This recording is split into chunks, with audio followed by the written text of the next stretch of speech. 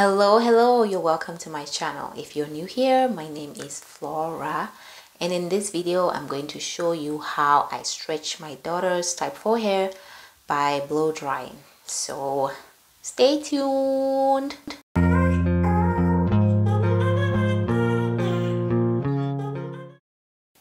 Obviously, we start off with freshly washed hair. This hair was washed the previous night, and I put some leave-in conditioner and some shea butter on it and put it into plaits. And so now, before we blow dry, I take down each section and I apply heat protectant on the section.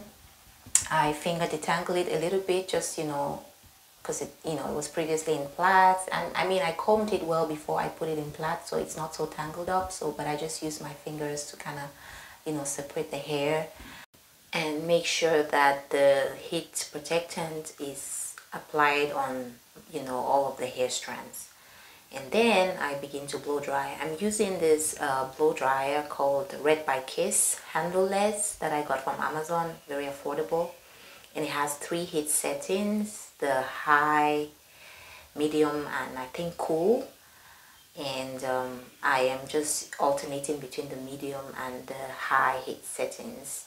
So I begin with the high heat settings for a few seconds, and then I finish off with the medium setting, just so that I'm not using too much heat.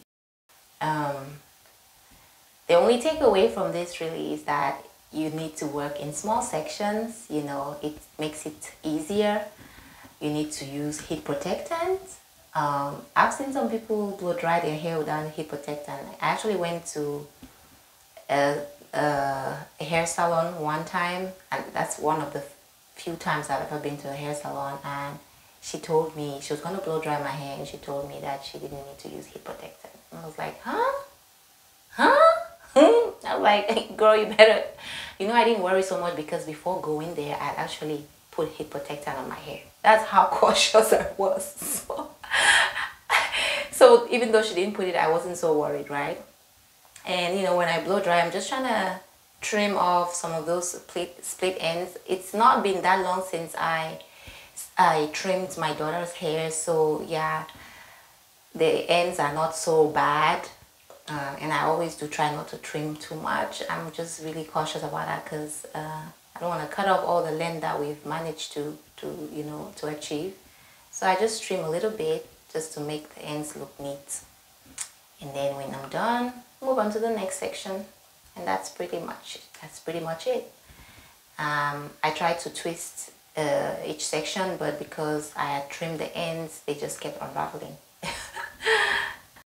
I've also seen people use other things, other than heat protectant. So not to say that heat protectant is the only way. For me, I don't feel comfortable unless I have a heat protectant, when I'm applying heat. And also, I try to avoid doing this all the time. Blow drying is something that I only do occasionally, because I know that when you apply too much heat in your hair, you're eventually going to get some heat damage, even with the heat protectant, right? Especially if you don't do it right.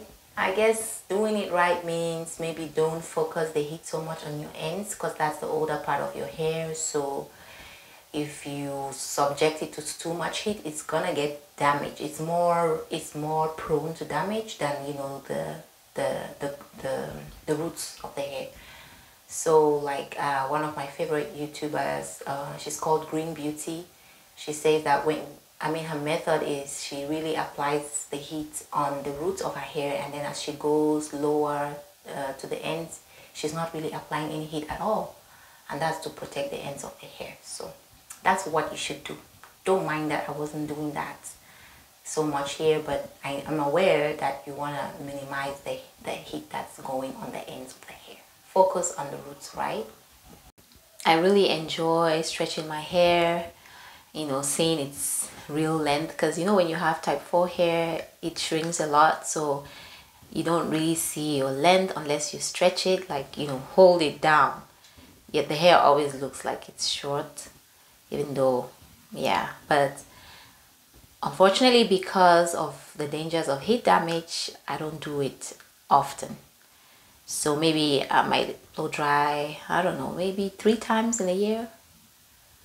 Yeah, a lot less actually, but yeah, maybe when I'm about to do a style that I think will be really good, if it's really neat. Yeah, but you know what, I've seen people accomplish very neat hairstyles without blow drying their hair. So don't ever feel like you have to stretch your hair or blow dry your hair in order to get your style to look nice. I've heard how some hairstylists will tell you that when you come into their salon to get your hair done, you have to blow dry your hair first. It's like a prerequisite, or they won't, they won't attend to you. And that's just, to me, that's just bollocks, We shouldn't have to stretch our hair if we don't want to. If you have type 4 hair, you can still achieve beautiful hairstyles without stretching. Of course, there are some styles that look nicer when you stretch, but don't ever feel like you have to do it all the time, right? Protect your hair, guys. Protect your hair.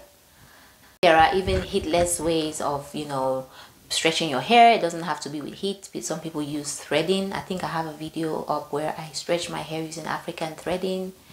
It's just putting your hair in simple plaits like this. Still stretches the hair. You see how when I unravel my daughter's hair, it looks pretty stretched.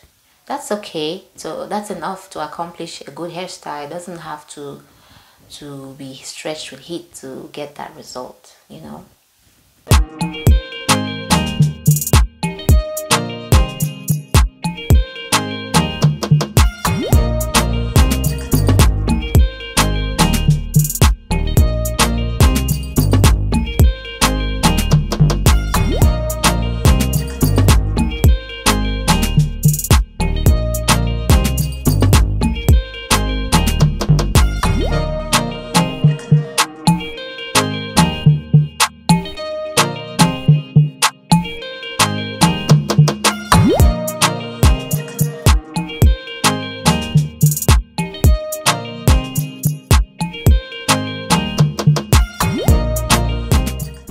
So that's it for the finished look, guys. I hope you enjoyed the video. My daughter was like, "Mommy, can we leave my hair like this?" I just laughed. I'm like, "Girl, in 1 hour time, you won't even believe that we blow dried this hair. So please." So we installed some flat twist and added some Mali hair extensions, and the video it will be coming right up. So feel free to check it out next week. Thank you so much for watching, guys, and see you next time.